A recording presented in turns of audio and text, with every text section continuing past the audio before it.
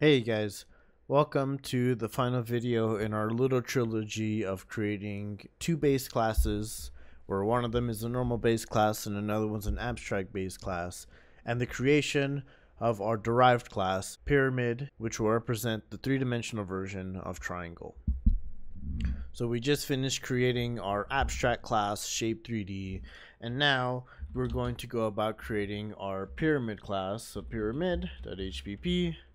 And so since I'm going to be inheriting both from Triangle and Shape3D, I need to include their header files. So first I include Triangle, and then I include Shape3D. It actually doesn't really matter the sequence in which you incorporate these, just as long as you include them before your declaration of the class. And then here we go. So I have my pyramid. So right now this looks like just some normal class, but now I'm going to be doing my inheritance. So first I'm going to inherit from Triangle, and then I'm going to inherit from Shape3D. And this is how I'm describe my inheritance from two different classes. And of course, if I was inheriting, from 5 classes, I could, or 4 classes, I can do like, I can do public, public cube and like public rectangle, right? I can inherit from as many classes as I'd like to. However, pyramid doesn't make sense to inherit from cube and rectangle, so I'm going to keep it just as Triangle and Shape3D. So what does this mean now? Well, I've just inherited from these two classes. And something that's going to be interesting now is that I actually don't need to declare any attributes, because for my pyramid, I'm going to have my base and height, right? So typically I'd include my depth, width, and surface area. However, Shape3D is already including those attributes. So that's pretty neat, because all I need to do is declare my constructors for pyramid. And this is quite a change of pace, because now I can do essentially less work, and I'll have my parameterized constructor, height and width, depth, not width. I'll have my copy constructor. So already I'm saving some lines of code. And of course this will be especially more useful if I kept inheriting from Shape3D, but since I'm only doing these 3 classes, I won't save too much code, just because I'm not creating so many classes that inherit from Shape3D. But now that we're done with the constructors and the destructor, what's next? Well, what's next that I usually think of is going to be the getters. However, they're already taken care of by Triangle, with the getters for base, height, area, perimeter, and Shape3D having getters for depth, surface area, and volume. So that means all my getters are already taken care of. So what does that leave me with? Well, that leaves me with the setters. And I only really need to override the setters, right? So I need to override base so that I can update surface area and perimeter. So I need to override it. And then I have to do the same thing with height, because as I update height, I will want to update surface area and perimeter. So override.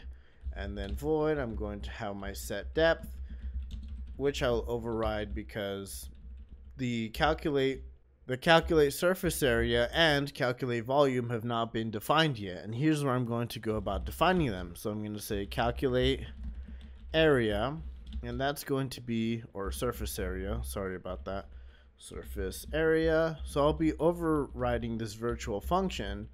And of course, I need to do that by having the override keyword. And I'm going to be doing the same thing for the volume, calculate volume method as well. So override. Right, so here I'm overriding all my setters. So what does that leave me with? Well, it leaves me with declaring the equals operator for overloading that operator, as well as going in and declaring my operator for the double equals with the, again, same input as the equals operator, and then doing the same thing but with the not equals operator, because it's good if you define one of them, you should always define the other. And in the case of the equals and not equals operator, well, when you define the first one, it should be easy to implement the second one. And then of course I have my friend function for printing with the double angle brackets, just because I really like printing with the double angle brackets. I mean, you yourself, you can go up here and have your own print method if you like. You know, you can have something like that. That's totally fine. You know, there is nothing wrong with that. But I myself, I mean, I like to use the double angle brackets of C++, just because I'm so used to them, and I mean, that's just the way I go about using them. Right, but there's nothing wrong with that. So that leaves it with the header file, and we don't really implement much here. It's half of our methods, or I guess, I don't know, a little under half of all the methods declared here, they're all overrides.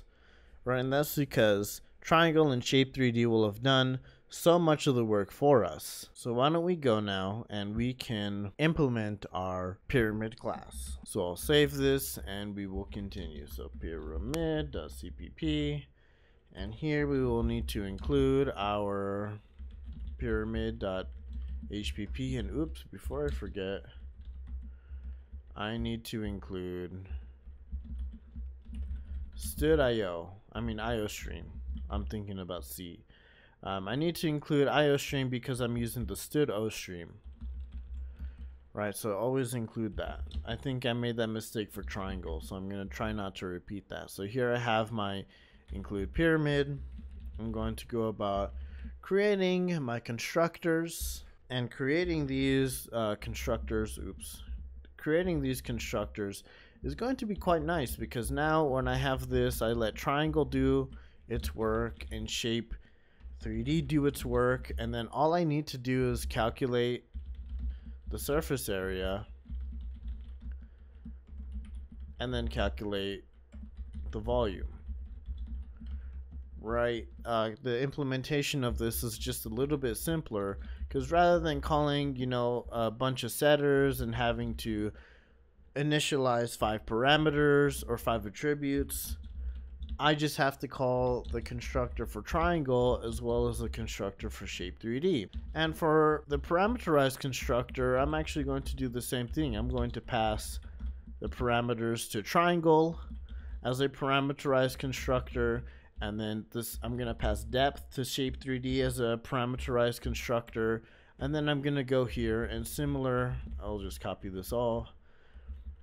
Similar to all this, similar to the unparameterized constructor, I call calculate surface area and calculate volume, right? So, I mean, this is just so nice because I let my base classes do all the work for me. And I mean, that's the idea with object-oriented programming, is that you want these base classes to do pretty much as much work as you can for them.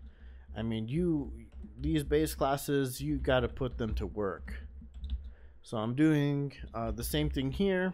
I'm passing all my attributes to my base classes, and then finally I have my surface area and volume get calculated.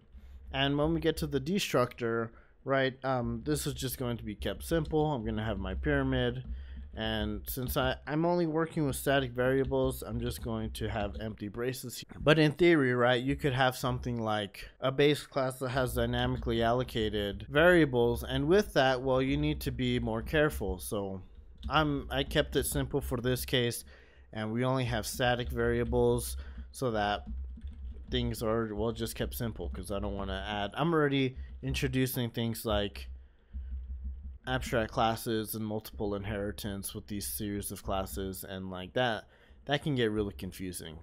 But let's move on to the setters. So here I just finished typing out my setBase method, which overrides the triangles version of setBase. And what this does is that, well, it cleverly calls the setBase method for my triangle class, and again, kind of like with the other methods, I am passing off as much work as I can from my derived class to the base class. And here I'm actually going to get a little bit lazy and copy some of the stuff here. So rather than have triangle the triangle class be called here, what I'm going to do is I'm going to have shape3D be called, right? Because when it comes to the depth, is going to be shape3D that's going to have to deal with the depth attribute, right? So here, again, I am just leveraging the fact that pyramid inherits from both triangle and rectangle, and that they have their own methods, and that I can use them to do the heavy lifting while adding my own flavor, right? And that flavor being adding, the calculation of surface area and volume, in which I talk about that. Now let's go about calculate surface area and calculate volume. And here they are with all of their glory. So calculating the surface area of a pyramid is a little bit odd because, well, we essentially have 4 triangles that are mounted on a base, and the 4 triangles are connected together. So the idea is that when I calculate the surface area of a pyramid, I need to get the bottom area first, and that's going to be the base times the depth. And when I get the forward back area, it's typically, imagine a pyramid facing you, and you're not viewing it from one of the angles where you can see that it's 3-dimensional. Let's think about it from a perspective where you're facing in front of the pyramid and you really only see it as a triangle, right? So that area is going to be the forward and back faces, and that's essentially going to be the area times 2. And then the side area is going to be, well, if you look at a pyramid in front of you, right, the side area is going to be the 2 sides, the 2 triangles on the pyramid that you can't see. So that's going to be my depth times height times 1/2, right, for each of the areas on each side. But because I'm counting both of those areas, it's just going to be depth times height. So with all of that, I have calculated the area for the 5 sides of my pyramid, so I add them all together and set them equal to surface area. And for volume, if you guys do the integration of the area of a triangle, and you look up the volume of a pyramid, it should be this, right? And here, just the volume is just a mathematical calculation. I think I just looked it up when I did this. I didn't have to use logic for calculate surface area. But this leaves us for our methods. So again, what's a little bit weird here is that with set depth, set height, and set base, these are all just virtual functions that have been completely defined before in its parent classes like Shape3D and Triangle. However, calculate surface area and calculate volume, they were complete abstract methods, meaning that they were declared in Shape3D, but they're defined here in Pyramid by being a method override or function override. Well, it's an override, right? We overrided those methods so that way we can have our own implementation here. And the thing is, while the overloading of set base, set height, and set depth are optional, the overloading of calculate surface area and volume are not. This is due to calculate surface area and calculate volume being pure virtual methods, while set depth, set height, set base are just virtual methods, right? So again, when you have a pure virtual method defined in a base class, the derived class must define it. Anyways, let's move on to our 3 operators. Finally, we have the friend function, which is the overloaded double angle brackets that is used to print withstood cout. So I hope in me overloading these operators many times that this starts making a little bit sense to what's going on with them. And finally, actually before we take a look at main, I actually want to take a quick detour towards my make file. So here I have the 4 files that I want to compile: main, which is going to drive all the code, as well as triangle, which is a base class, shape3D, which is a abstract base class, and pyramid, which is going to be my derived class. And so one thing that I'm doing at the top here that's different from other makefiles that would look like this is that I'm actually creating like a variable here, which is called GPP. And this is to just compile G++ with using the C++17 standard, because I'm doing some modern programming techniques with how I'm declaring my attributes and stuff like that. And so I use GPP as my compiling variable for all of these. And essentially what this all does is that this puts G++ dash stud equals C++17. and all of these, right? So if you have like other flags that you're using and you know, or you're using a different standard, maybe you're using C++14 or C++11 or C++20. This can be a more effective way, so that way I only need to type 6 characters rather than like, I don't know, 12. That's my guess, 12 characters. But anyways, let's take a look at main so that way we can drive our code. And the first thing that we need to do is not have triangle.hpp, but actually pyramid.hpp. So this will allow us to still use triangle because pyramid still includes triangle.hpp. And now I'll write some tests for pyramid. And here we have our tests, which look exactly the same as the tests for triangle, the triangle class, just because, well, we didn't really add any additional things that we can do with it, any additional capabilities. There's no like arithmetic operators like the addition, subtraction, multiplication, or like other stuff like that. So very simple tests. So now let's hopefully see after all this code that if this program works. Oh my goodness, look at this. This was the problem. I misspelled calculate for surface area. Oh man, that's rough. Okay. Now I need to take a look at this. Let's go down here where I'm missing some initializer. What? Oh. Operator. There we go. It all works. Just some typos. So now we have that. This is good. This feels great. We have our derived class as well as a normal functioning base class. And we have our, again, the derived class. But not only does it derive from one base class, but 2 of them. And one of those base classes is an abstract base class. What a good conclusion to creating these classes. And this is the premise of object-oriented programming, where you're leveraging the fact that you have other classes that can have some or all use for information for a potential class, and you use it to make creating future classes just a little bit easier. Thanks for watching.